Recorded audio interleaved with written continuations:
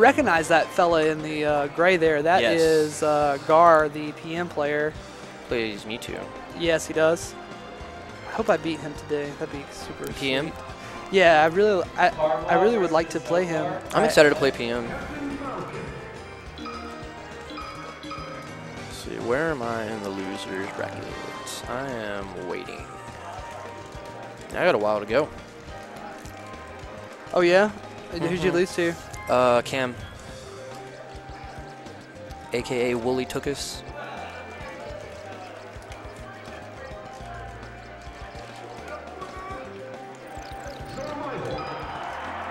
All right, looks like we're going to Battlefield. We got Captain Falcon Ganon versus Ganon. Battle of the tag on men's. again. Battle of the men's. I just want to see them nair each other. Probably going to get off here for a little bit after the set, try to go grab some cheese pizza. Not a bad call. At Mad City, Asheville, I waited too long and didn't get any pizza. It was so sad. You can't sleep on the pizza. Shout out to Stephen McNabb. Normally that pizza lasts all weekend, but there were 70 people. Well, there's also well, there's more than that here, but there's $900 instead of $100. There was more 5.9 than pizza. Yeah, definitely more money. But that's more important, especially when Lazarus. I agree. Well, Lazarus drank all of. Okay, whoa! Nothing wrong with that. Didn't even crack a smile. Look how serious he is. God, he is biting that bottom lip. That bottom lip is getting mercilessly attacked by Garr right now. Garr is really working his offense on his own bottom lip here. I am digging the strat of falling through plat. Okay, I like the baby kick there. He could be coming back big time. Okay. Oh. Got a Goku Haymaker, this guy. There you go. He hits him with the flying Goku Haymaker. The move we all want to see. The punch. I like that he kept the pizza tag out of solidarity for the fact that there's pizza here. Just throwing respect. Ooh, nice bad PI. So I've never heard of Rylet. Actually, I think I've seen his name in just some brackets, but they both look familiar, but I don't believe I've ever played either of them, so I wouldn't know. More knees. So what does Ganondorf want to look for? Oh, the fear. The main thing Ganon wants to look for here is being a better character. For sure. You definitely want to not play Ganon if you can help it. No, I'm just kidding. Basically, the best tool you have here is your ability to kill people at 50 like that guy just did right there.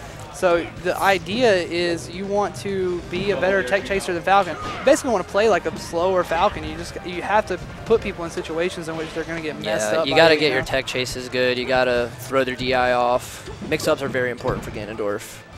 You see Rylet, the closer this match gets to the end, the further he slouches over. Yeah, he's tournament winnering a lot. Getting kneed in the jaw every time. Yeah, he's gonna have to cut that out. Well, it's really hard with Ganon because the best thing you can do is hack stash technically, and that's hard. That's hard, yeah, because he's so heavy. It's hard with Ganon. You know, Black Chris would wave dash off like that and make me cry when he would forward tilt me.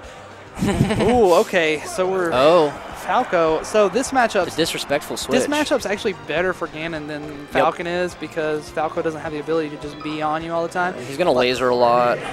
He did that because of the counter. Yeah, go ahead and laser a lot. The counter pick. Go ahead and laser a lot. My jab comes out on frame 3, son. True. If I can get to you, I'm jabbing you. I like the purple truck there. I didn't see him jab like once. That's what you want. There we go. That's what you want to look for versus the space animals. If you can get it, is the obvious like the down air, electric down air. He's so jabbing more. You got to wave dashing. You got to jab. You can jab so easily.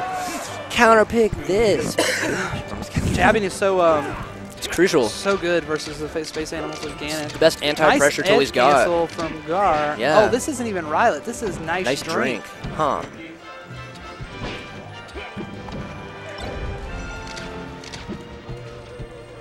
Missed with the dare there. Oh. Trying to tech chase him at least. That's good. I'd like to see a reverse back air there instead of the dare.